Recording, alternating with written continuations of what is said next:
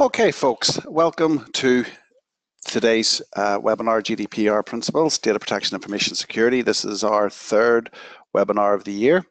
I'm delighted to say we have a full house, more or less, for today's session. The format, let me go on to our next slide, just to set the scene. Okay, GDPR, is it an opportunity or a threat? We'll let you guys decide at the end of this webinar, but just some small stats. According to the Federation of Small Businesses, in a survey that they had this year, February 2018, only 8% of small firms polled said that their GDPR preparations were complete. We would like to do a quick poll among your good selves just to find out where you feel you are in your GDPR journey. The poll is now open. If you would mind giving us your feedback, and then we can share that before we move on.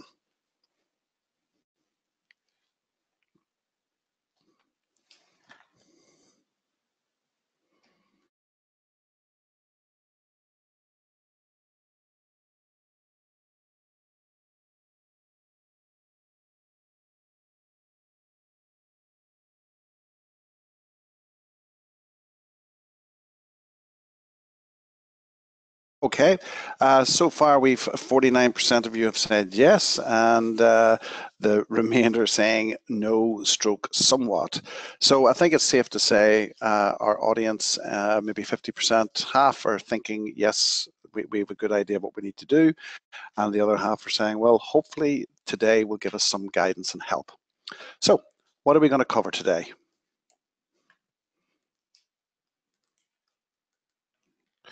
So what we'd like to cover, we're going to go over what is GDPR, just for some of you that maybe this is your just catching up on what everyone's now talking about, the key GDPR principles, and basically this is a further extension which Mark's going to cover on the Data Protection Act. Mark will then finish in terms of saying, look, this is the risks that you need to be aware of in regards to data that you hold. Xperience will then pick up on the opportunity or the threat of GDPR, but we'd also like to share with you some of the key areas that data loss, whether it be accidental or foul, can leak from an organization. And ideally, before we finish for questions, is look at IT steps towards you achieving GDPR compliance. Now, this webinar is no means a way of saying this will make you compliant. It's going to be up to all of you individual organizations to use this really as a stepping stone to really review your own systems, the data that you hold, how that data is held. And we're using this webinar purely as an educational session. There will be an opportunity for you to issue questions at the end, and we'll hopefully be able to address those questions, whether they be for Mark's side or from a technology perspective. So, without further ado, I'd like to hand you now over to Mark, who's going to take us through what is GDPR. Mark. Thanks, Patrick. My name is Mark. I've just been introduced. I'm an information security and data protection consultant with Quadra, so I'm going to take you through some of the basics around GDPR. Okay, first off, GDPR, it stands for the General Data Protection Regulation. It's a new piece of legislation that has come in from the EU. As it's a regulation, it is effectively law. The current Data Protection Act was a directive, and then that's why we have our own Data Protection Act around that. It is described as the most important change in data protection in 20 years. The current Data Protection Act is now 20 years old, and if you can imagine the change in the technology landscape in the last 20 years, and what this legislation is designed to do is to bring data protection really into the 21st century. If you imagine since 1998, we're all on this webinar, for example. That just wouldn't have happened back in 1998 unless you were working for a big mega rich corporation. We all have computers, tablets, smartphones. We're all signed up to online services, you know, like this web session, for example. Most people are going to have some sort of relationship with Apple, Google, Facebook have obviously been in the media quite negatively, Twitter, LinkedIn, all that sort of stuff. So the legislation that was sitting there was basically deemed to be no longer fit for purpose.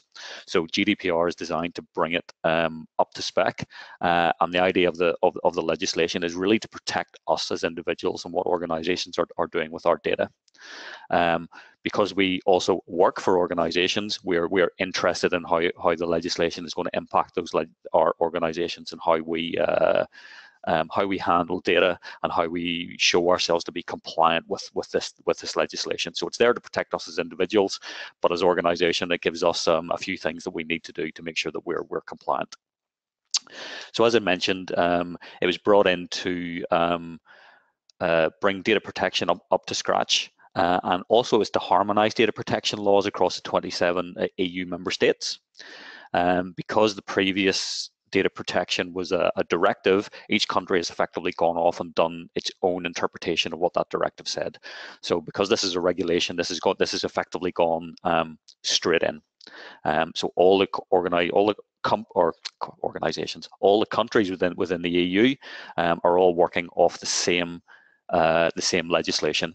And I know some people have thought about, well, with Brexit, it doesn't really apply to us. Well, it does. It's actually technically part of our legislation now and has been since 2016. But we've had 2 years really to get up to speed with it, and it's being enforced from May this year.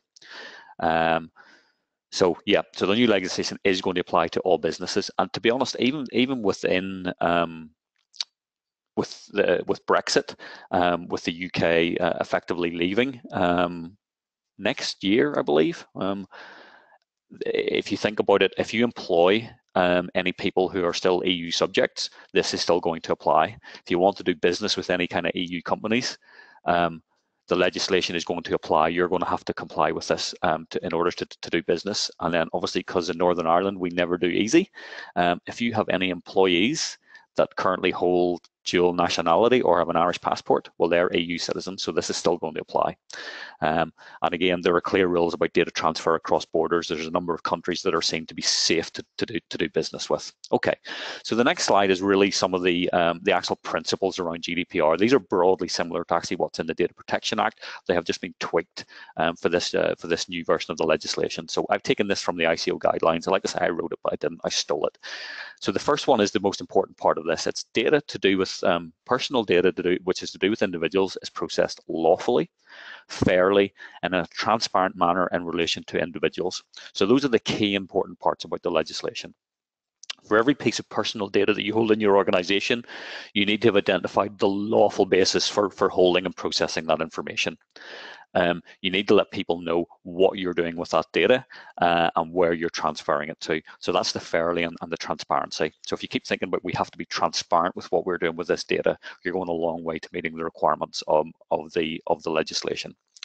So to follow on from the transparency part, the data that you collect has to be for a specified, explicit and legitimate purpose and not further processed in a manner that is incompatible with those purposes. And that's where Facebook have gotten into trouble, because they were letting some of their third-party organizations, Cambridge Analytica, that effectively were going off and doing stuff with the data that people weren't aware of, and that's where they're going to fall foul of this fair and lawful and transparency clauses. The next point is the data that you gather needs to be adequate, relevant, and limited to what is necessary. So it's the limitation clause that's quite important there. What you have to really do is prove that you're only gathering the information that you require to perform a function. And for that data to have a lawful basis for holding and processing that information. So for example, in your HR records, there's all sorts of stuff that you would gather in there. But for example, if you were a normal office-based business and for example, you wanted to collect somebody's, for example, blood group, you would find it very, very difficult to justify holding that information unless somebody had a very specific medical condition. So that would be an example of going sort of over the top with gathering information. So you need to have a look at your data and make sure that what you have is limited to what you need. The next section is really around the data is accurate and kept up to date. So you hear about some of the data subject rights. So this is really around this idea of information and the right to correction. So it really, what that's really saying is somebody contacts you and say, okay, this data is not right. You need to take quick steps really just to make sure that the data is corrected. So that's a fairly straightforward part of the principles. Okay, okay. The next one is the idea of the data, you only hold it for as long as is necessary for that particular operation. And that's where we get into having policies and processes around data retention. Now, obviously there's a number of things that you will have in your organization where you are required to hold information for a set minimum period of time as required by law. So a classic example would be your HR records, your financial records where you have to hold for, I think it can be interpreted as 6 or 7 years. Current year plus 6, I think, is the way it is.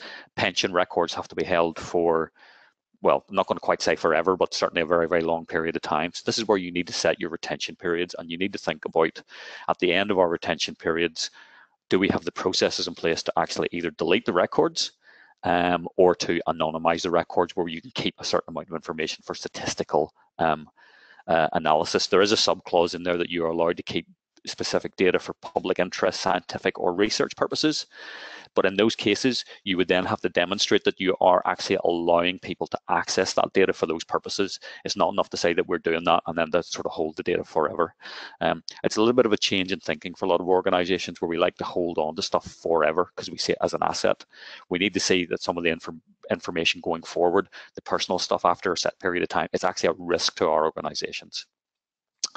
The next two items are going to be of particular interest to my colleagues here at Xperience. And what it really says is, well, really, you need to make sure the data is secure and against unauthorized access, loss, destruction, or damage. So that's really important. I think that is one of the principles. And also the next one that says, as part of our Article 5, it's a requirement that the controller, which is going to be most of you in your organizations in some form or another for some function, you are going to be responsible for and able to demonstrate compliance with the principles. It's this idea of demonstrable compliance. If you were to be reported to the ICO or the DPC in Ireland, and they were to come out, you should be able to prove how you are meeting these principles, and there's a minimum documentation that's sort of required around this. Okay, so the idea of personal data. The legislation has been brought up to date to effectively take into account that you can get different bits of information from different places and put them together to come up effectively with a profile on a person. So I'll not read out the text there, but when you can look at the slides sort of offline after. So, but if you look at this is a really, really broad definition of what constitutes personal data. And it includes things such as ID numbers, location data. So it could be logons, emails, it could be goods within a system. It's really, really a broad definition of what constitutes personal data. So when we've been advising clients and they've been asking about, does this constitute or not, I've been erring on the side of caution and saying, well, if we're not sure, let's treat it like it is some sort of personal data and make sure that we have the adequate protection and controls around it. So personal data is really, really a very, very broad topic. Now they talk about this other concept of sensitive personal data under the legislation. And what this really is the stuff that organizations may hold on individuals that we as subjects may not want to be released. This is the stuff that we could argue is going to cause us either actual real physical harm, or it could lead to harassment, or it could lead to embarrassment or mental health issues and all that sort of stuff.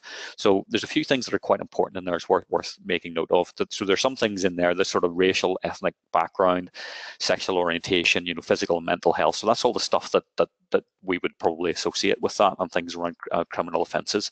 But if you notice as well there, you get things on somebody's political opinions, their religious beliefs or philosophical beliefs, and also whether they're a member of a trade union. So this is stuff that we have to be very careful about protecting. And if you identify you're holding any of these sensitive categories of personal data, I'd mentioned before about you need a legal basis for holding the information. So there are 6 standard categories of legal information, and in most businesses you're going to be relying on, unless you're working for government, you're relying on consent, entering into a contract with somebody, or a legitimate interest of your business. So those are the kind of the main ones that come up time and time again for regular businesses. But if you're gathering any of these sensitive information, you need to have that legal basis, and then there are additional categories of why you need to hold that. And for each one of these, you really need to have a record of why you're holding this information. It's not the details on the slide, it's something that you can go onto the ICO website and get more information on. Okay, so this is some of the changes from the existing Data Protection Act. So we'd already touched on the geographical scope. So this what this applies to is really anybody who's an EU citizen, and it applies on whether the processing takes place in the EU or not. So that's very relevant for Brexit, but it's also very relevant for all of us that are using cloud services. For example, you know, if you're using something like Salesforce, or maybe you have some Amazon instances or software, you might not actually be sure technically where your data is sitting. So in theory, this legislation applies globally, and it's there to protect our information. I'd mentioned Facebook earlier on. You know, they have already said this week that they are effectively going to apply this legislation, and they're going to use it as their basis for their protection going forward. So it applies to non-EU business that hold data of EU citizens as well. Okay, so penalties. This is one of the big ticket items that's kind of been all over the news. So at the moment, the ICO can already fine an organisation up to £500,000, which is quite a significant amount of money. But this legislation they've increased the fines so they can go over the likes of the Facebooks, the Amazon. I keep picking on Amazon when I'm talking about this, and I don't know why, because they never cause me any bother. But if you imagine £500,000 to some of those organisations is almost, I'm not going to say it's nothing to them, but it's something that they could easily absorb. So they have changed the legislation where an organisation could be fined up to 4% of annual global turnover, or up to €20 million. And again, this is being written into UK legislation as part of the data protection bill as well, so it will be converted into pounds. So it's a significant amount of money, and it's quite a big stick to hold over the global organisations. Now, what the ICO have already said is any fines that they issue to UK organisations are going to be proportionate. So it's going to be proportionate to the size of the organisation and the seriousness of the data breach. They're not wanting to put organisations out of business unless they are a business that is blatantly, you know, unethical or operating illegally. You know, some of the call centres, for example, you know, you go into the IC website, you can see where they have actually shut them down because they have been found not to be adhering to the legislation. So the penalties, so the rules actually apply to both data controllers and data processors. So an example might be you have your organization and you outsource your payroll, as a classic example, to a specialist firm that deals with that sort of stuff. So there's responsibilities at both ends of that chain that they have to look after that data. And potentially if there's a failing at either end, there could be sanctions in place for that. And that's why it's really important, and it's a requirement that you have proper agreements in place with anybody who's acting as a data processor on your behalf. So the fines are out there, but I don't really think they're anything to worry about above and beyond, you know, what's already in place for the ICO.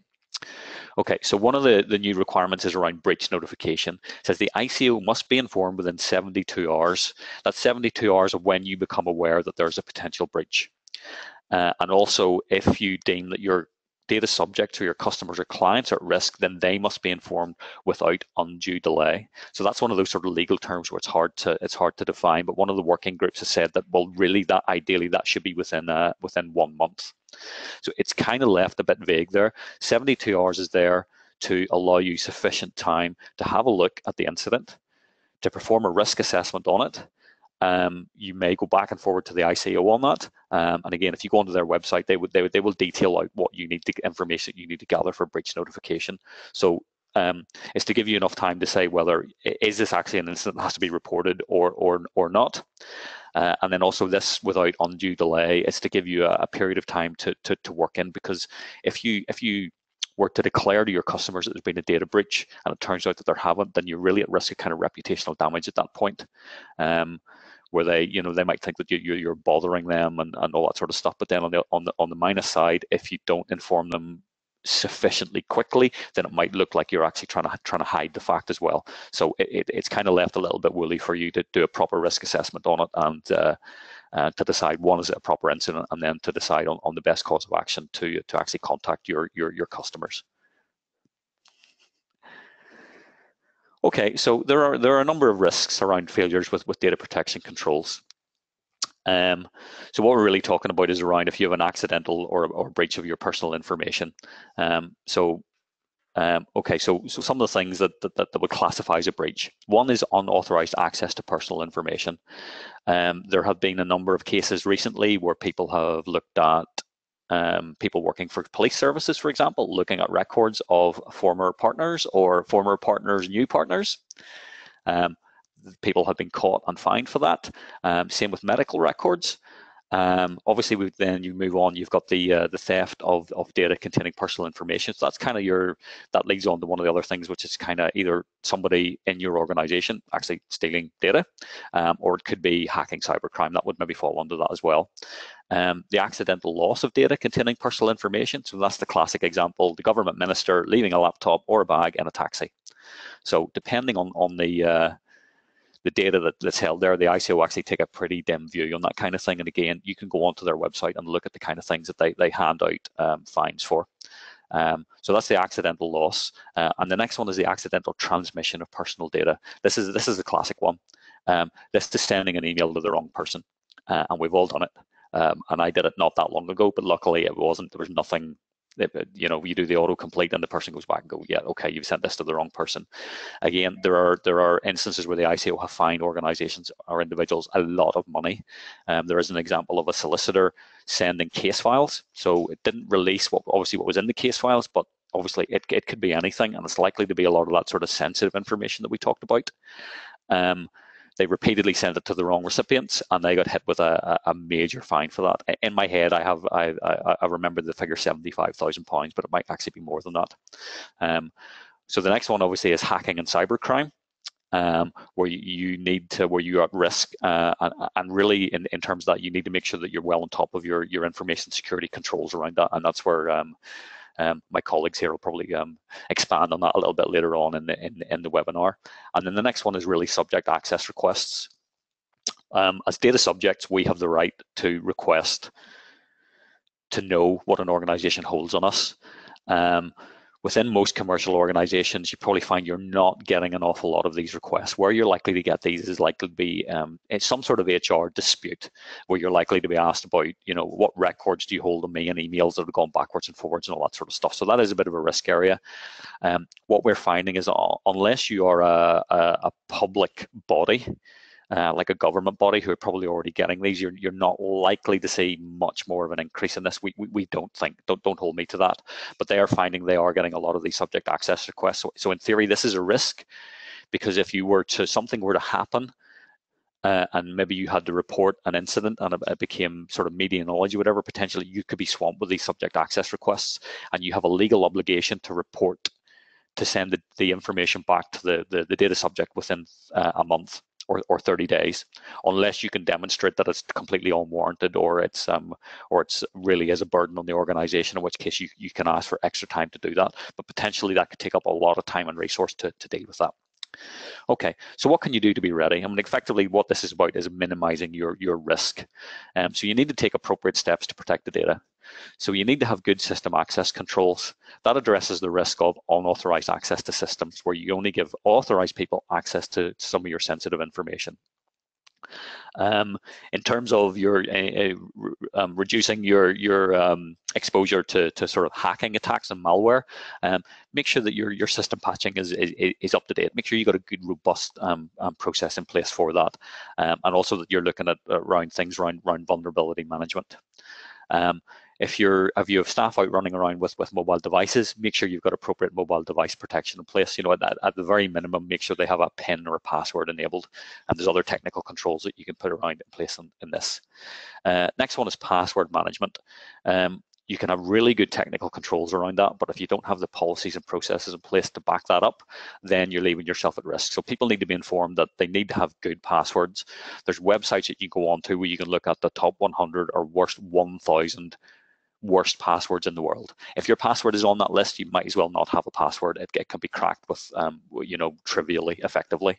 And also things in your environment, making sure people aren't using shared passwords, that they're not shouting about, oh, such and such is off today, I need access to, oh yeah, their account is and their password is. If that kind of knowledge is kind of kicking around in your environment, then you want to have a look at some of your policies and processes around that. And that feeds into the next thing about making sure that your staff are appropriately trained and you have defined policies that they can refer to. As part of for example, the ISO standard around information security, the 27001, there is a requirement in there to have defined policies, but also to make sure that your staff are trained. So some places do like an annual training. I would suggest, even a monthly email reminder coming out from somebody saying, make sure you've got good passwords, or make sure you take care of your laptop and all that sort of stuff. I think that's a really, really good step to implement. And then the next one is really just make sure that you're kind of checking and implementing whatever the current security best practices are. An example might be if you have two-factor authentication available to you, you might want to think about enabling that in for whatever services. If you're not sure about any of these things, there's organizations out there that will be more than happy to help you. So even within your own organization, speak to whoever's responsible for compliance or your technical person, or reach out to organizations like Xperience or whoever any of your other vendors are, and actually ask for their advice and help on those topics. Mark, thank you very much indeed for that very insightful overview of GDPR and the minefield that we're all going to have to try and negotiate over the next wee while. We thought we'd throw this up as is GDPR an opportunity or a threat? And I really wanted you to get me to give you Xperience's perspective of what we're finding. We're finding that some organizations are actually using this as an opportunity.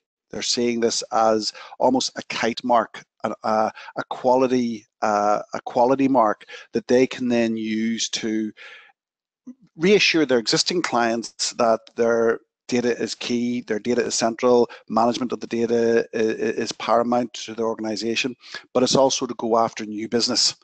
And we're seeing organizations that are really adopting a suite of tools that help them on their GDPR journey. In terms of threat, I mean, we do have the threat of fines, but what we're also seeing is our customers being sent questionnaires from their suppliers or being asked by their insurance company, what are you doing in regards to GDPR?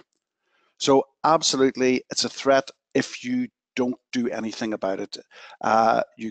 There's your reputation, there's your brand. However, we've also had some legal clients say to us that they think that this could be the next PPI, that in a year, 2 years' time, people will then be saying, I believe my data has been compromised, or I believe my data has been used elsewhere. So it can be both. And what we're trying to do is sort of educate our clients to say, look, here's some of the things that you can put in place that helps reduce that threat, but also gives your customers, your suppliers, confidence that you're being compliant.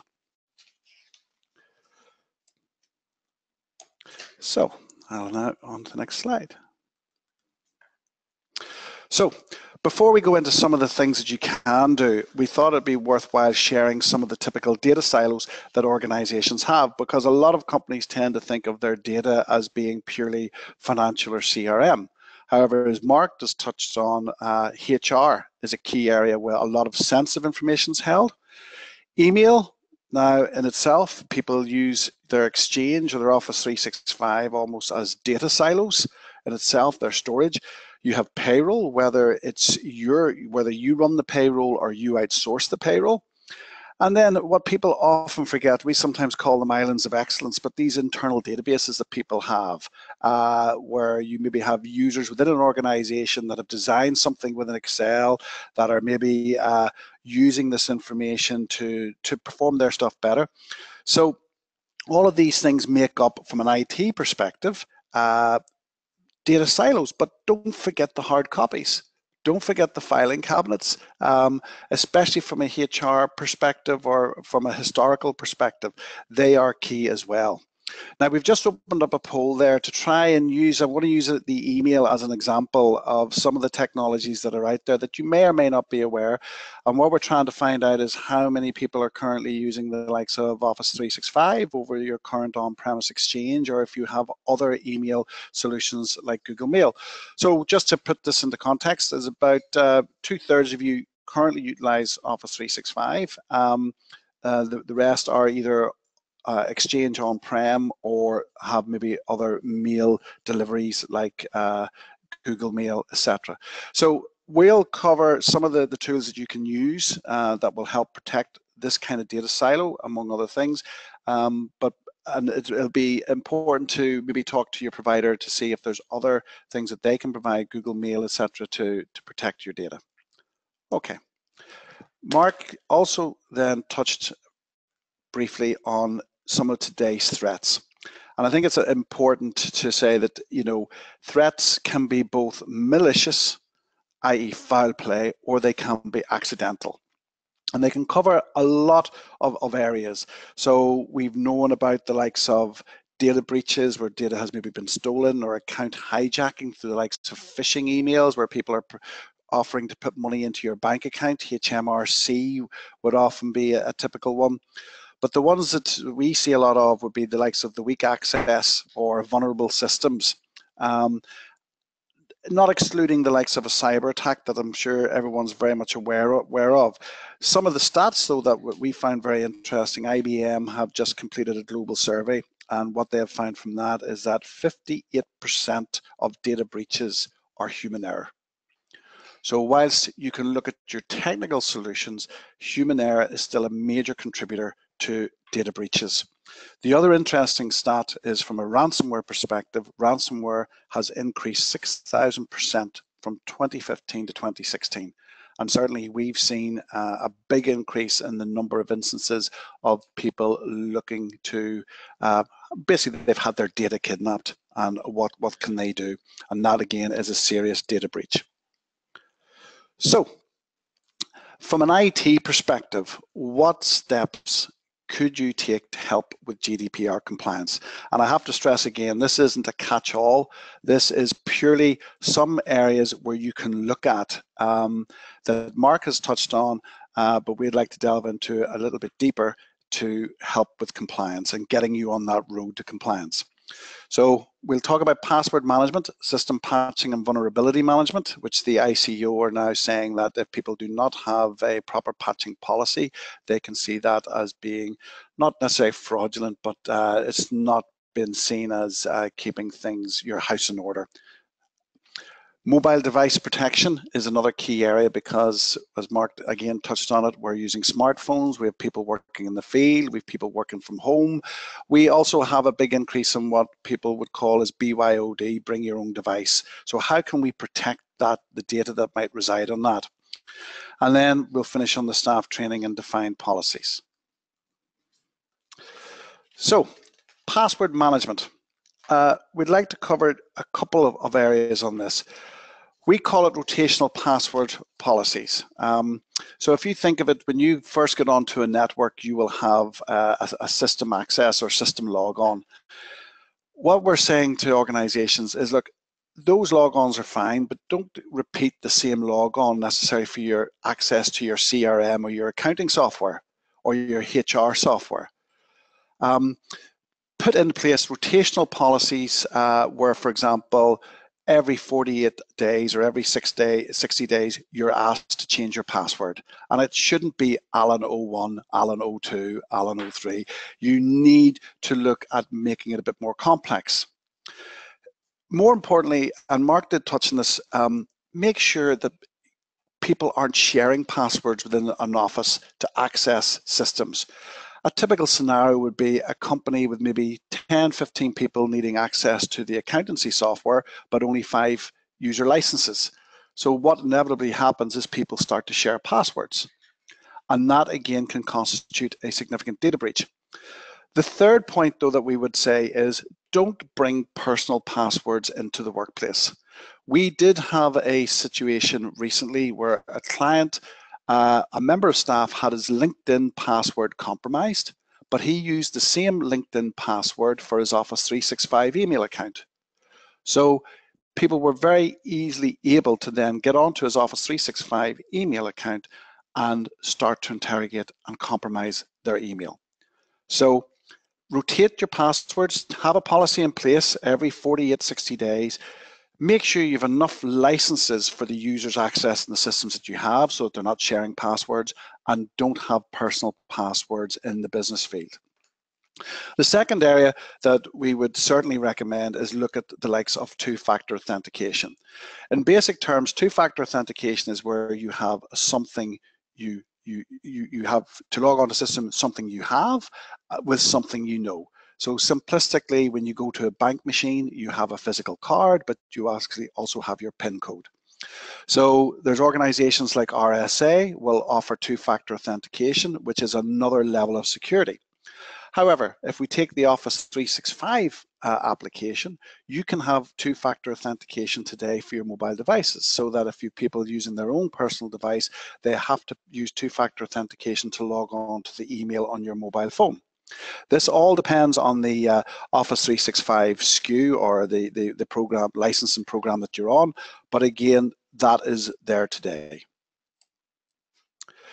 In terms of system patching and vulnerability management, could I ask, just as a quick poll, how many of you currently have a proactive way of updating your systems in terms of patch management?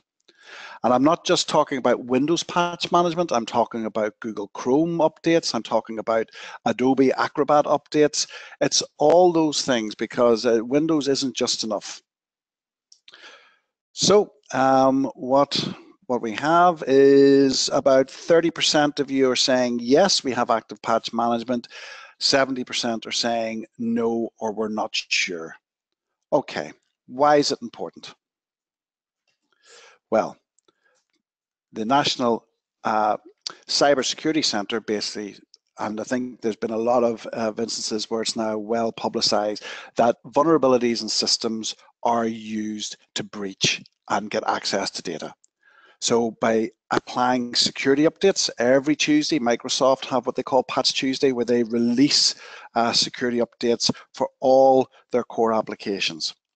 So it's not just in terms of keeping you right, but recent research has shown that on average, a business that has had a cyber breach, about £1,380 is the average cost, but typically it can be a minimum of 10,000.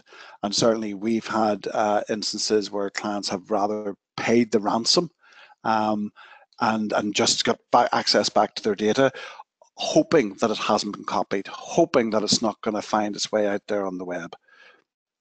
But more importantly, what in another recent survey from the cybersecurity department we found was quite surprising is 45% of small businesses surveyed had been hit.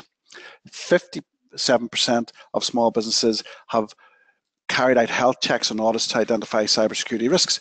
But in our own webinar last month where we covered cybersecurity, 60% weren't sure whether they were protected or whether they had a breach. So patch management is a key area. We've rolled it out internally here. Unashamedly, it's a product that has been one of our fastest adopted products, the patch management as a service. So it is something seriously to consider to keep your systems up to date. Okay, mobile device protection. Again, we kind of talked about bring your own device, but this is a way, and there are some key tools that are already out there that will allow organizations. So for those of you that have Windows 10, you can enable BitLocker drive encryption. So that's an instant win. That means if the laptop is stolen, it's encrypted. We've talked about two-factor authentication, but again, within Windows 10 and within a lot of more up-to-date like Microsoft services, you can have face recognition as well as passwords. So you have a way of automatically building that into the technology. But where Microsoft are really pushing is in line with the likes of the Enterprise Mobility and Security, or Windows Intune suite, which you can use whether you've on-premise Exchange or Google Mail, to again be able to, for example, remotely wipe a device if it's been stolen. If a member of staff is leaving and they're using their own personal device, you can silo the corporate data and you can remove that safely. So again, there's products and tools that are already out there. If you need any more information, please contact us or contact your current provider. Mobile device management, for example, within Office 365, that will allow you to have that reassurance that your information is being protected when it's in the field. Okay, moving on to the final area of staff training and defined policies.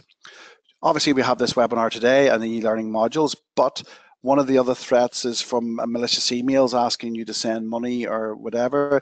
Sophos have a fantastic tool to educate staff from phishing, where it'll send out emails that allow you to see who's actually responded to those emails and allow you to use repetitive education for the staff.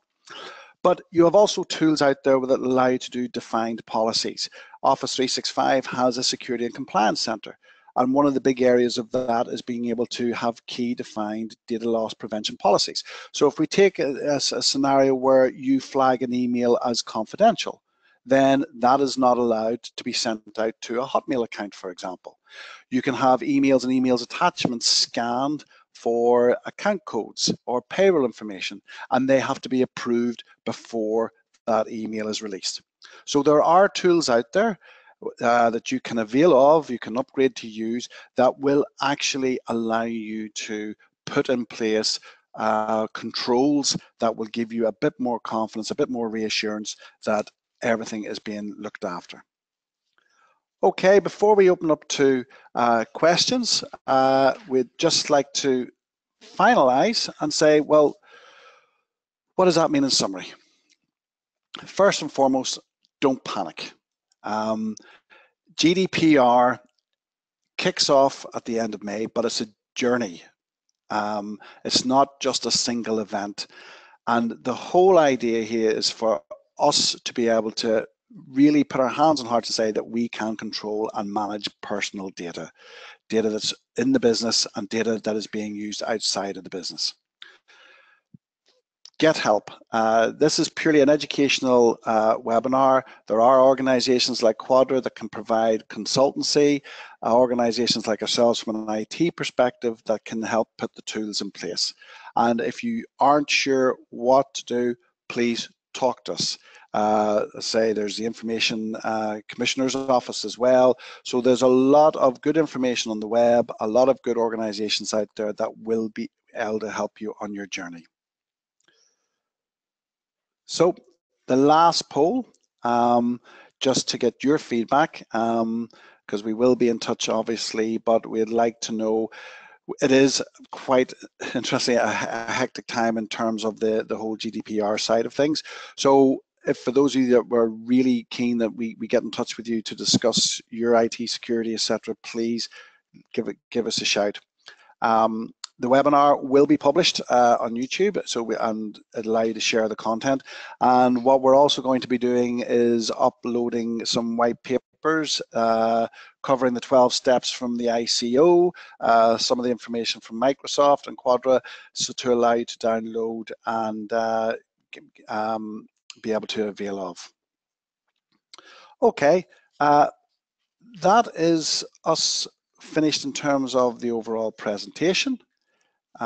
So would appreciate some excessive clapping and cheering, would go down nicely. But what we'd like to do now is open up to questions. So if you have a question that you'd like asked, what we'll do is I'll read the question out that's been submitted, and either myself or Mark or John, who's with us from a technical perspective, will then answer. So, anyone have any questions they would like to ask?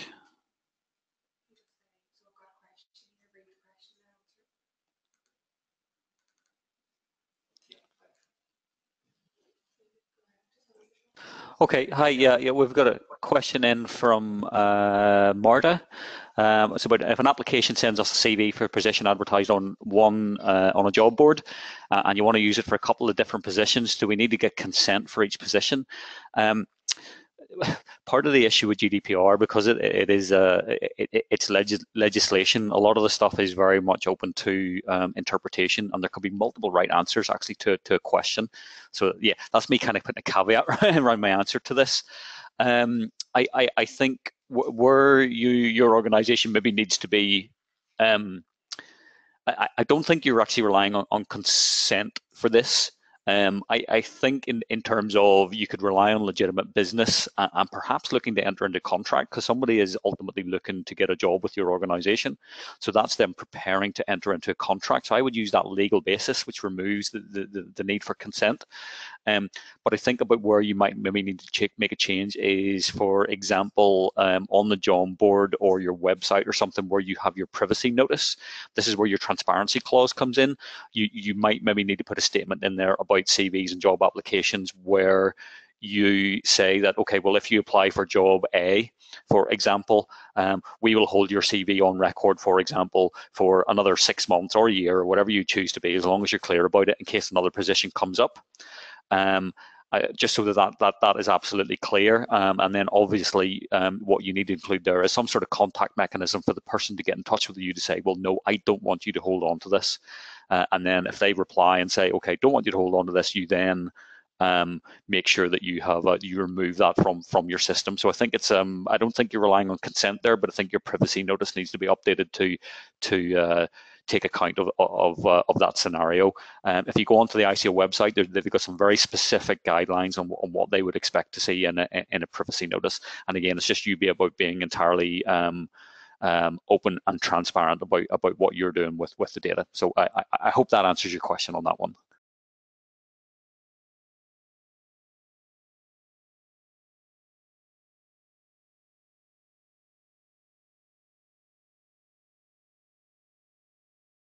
Yeah, okay. Yeah, we're just sort of kind of firing down through the questions here. Is there an ICO standard that will state that you are GDPR compliant? I'm going to say no. There is something written into the legislation about certification and all that sort of stuff, but to be honest, there's nowhere really at that point yet. I mean, there are. You can get qualifications in being a GDPR practitioner and all that sort of stuff, but they're really offered by private organizations. This is where we have this thing that's written into law. You maybe hear about some of the article about some of the working party groups and some of the guidance around that. So a lot of it is really open to interpretation. And what some of the legal people have suggested as well is we will not really know what the ramifications of some of the clauses in there are until it actually gets it actually runs through court. Because obviously part of the legal thing, you have the sort of the statutes on the book, but then you have precedent and case law to back that up as well.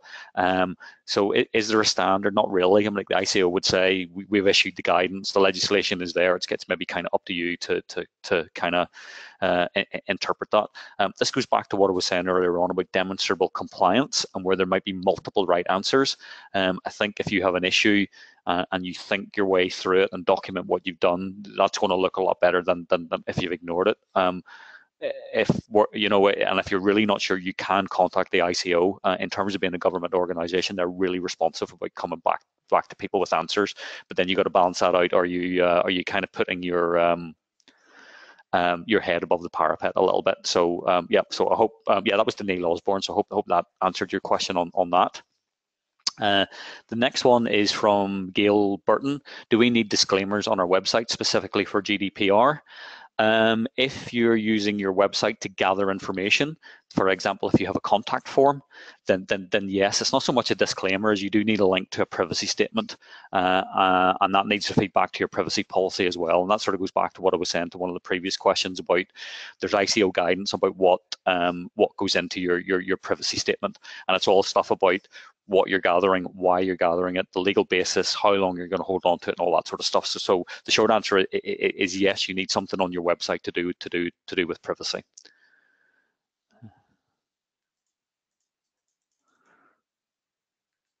Okay, just scrolling it down.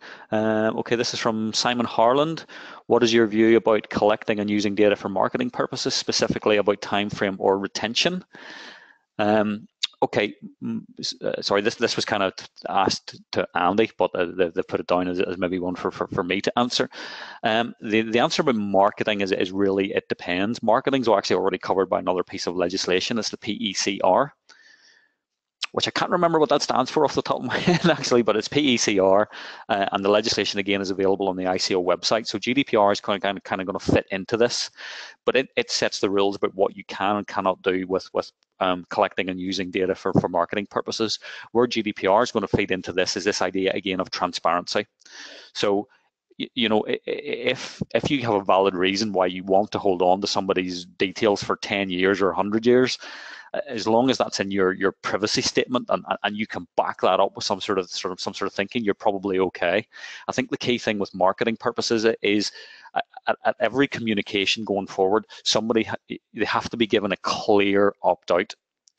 And if somebody chooses to opt out, you need to make sure that you remove them from your system. Now, you are at that point allowed to keep a list of contact details for people who have opted out.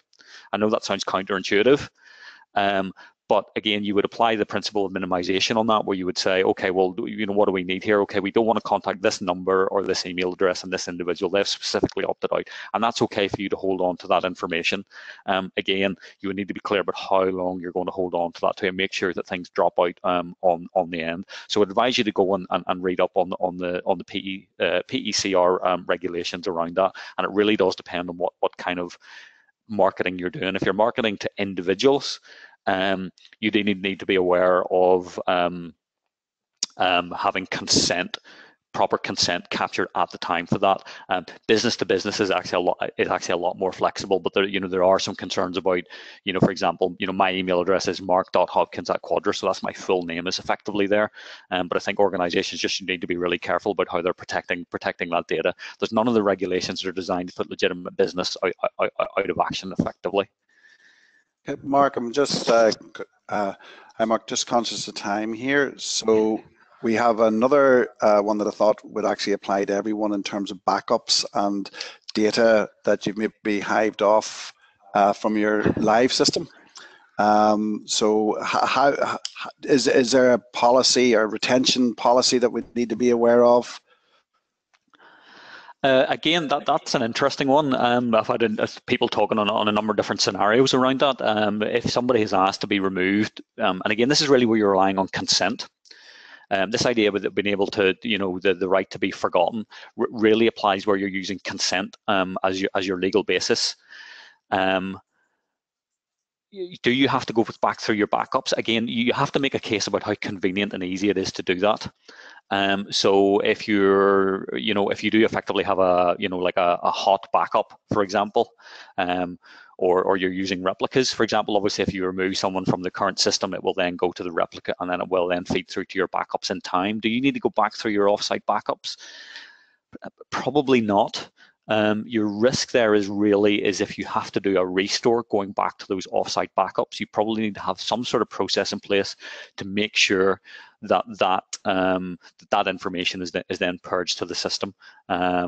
I'd be happy for somebody to come up with some sort of clever solution to do it, but for me, it depends on what legal basis that you're using around holding that information.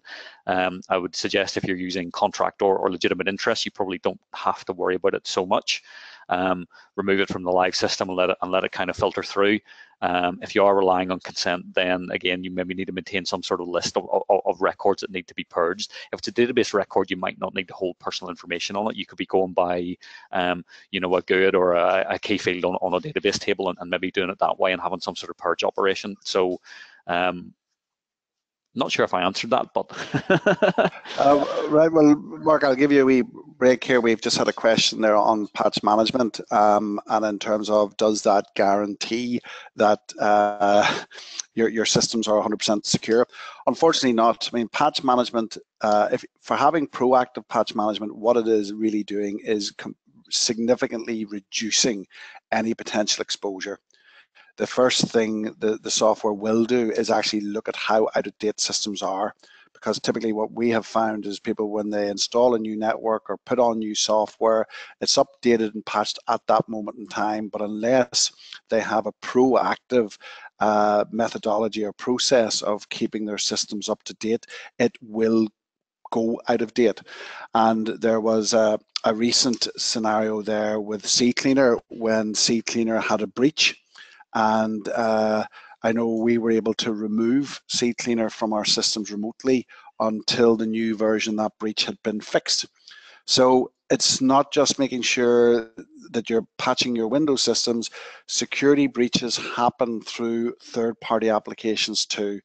So it's patch management is certainly a big step in making your systems robust, but it is something that you've got to constantly strive to do. Mark, I probably have time for one last question. We have one here. Do we need to get privacy notices signed by all of our current applicants on our database? And I'd broaden that to all the people that we currently deal with in business or on our CRM systems. Do we need to go back out to them now and say, is it okay to deal with you?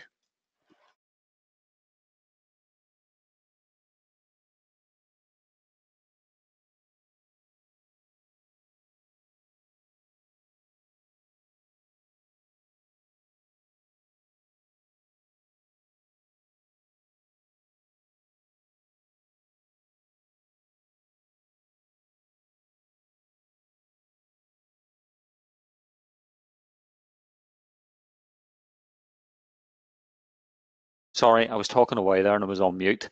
Yeah, so we were talking about regathering consent effectively for records on a CRM system.